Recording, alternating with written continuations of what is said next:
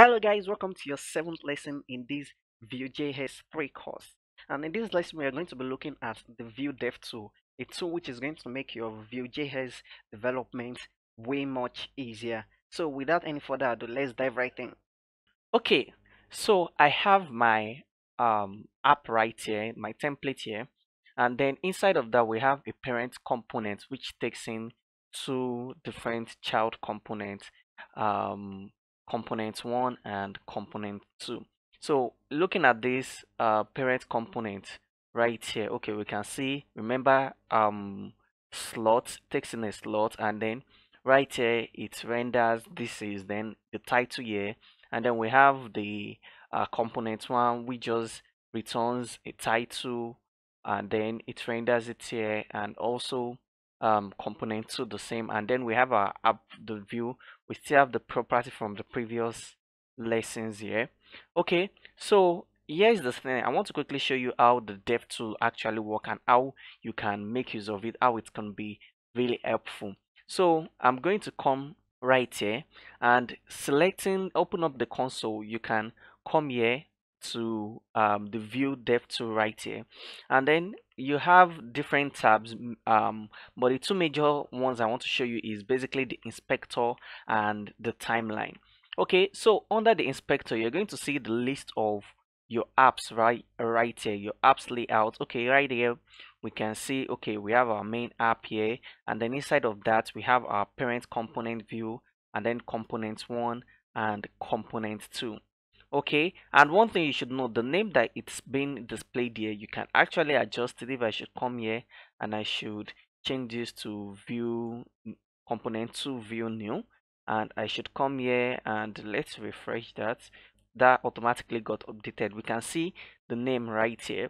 Okay, and when you click on any one of them, you are going to see the data, the state that we have. We can come here, and another thing is you can manually adjust the state, the data to test something. Okay, let's say I'm just going to type this in. Okay, we see it gets manually updated here.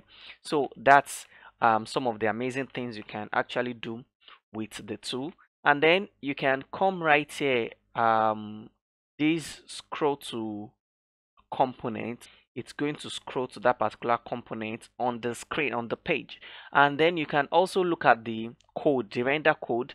This is the code that Vue actually used to render this particular component right here.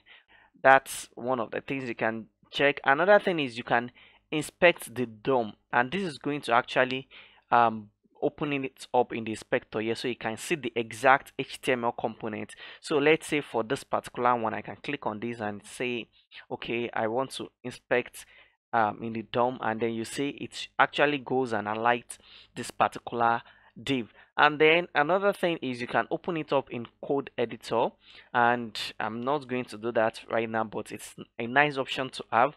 And right here, whenever you open up your app reloads, you can see the amount of time it takes for this to get rendered. Okay, moving on to the timeline. Now the timeline, you can see different aspects such as the performance, the events, the keyboard. So when you have any events such as click, etc., you'll be able to see the details right here.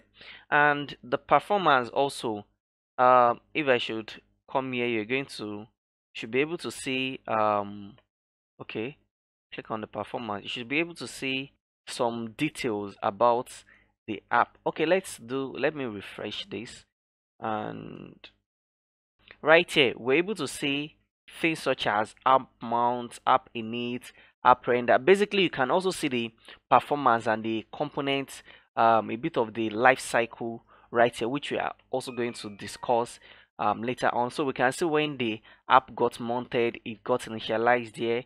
Okay, we can see when it got rendered. You can see a whole lot of things and duration. So these are things that you can actually use to measure how well your app is rendering different components, and if you need to improve them. So that's that about the dev tool. And in the next lesson we're going to be looking at a very interesting aspect, which is styling our Vue apps, and I'm going to see you there.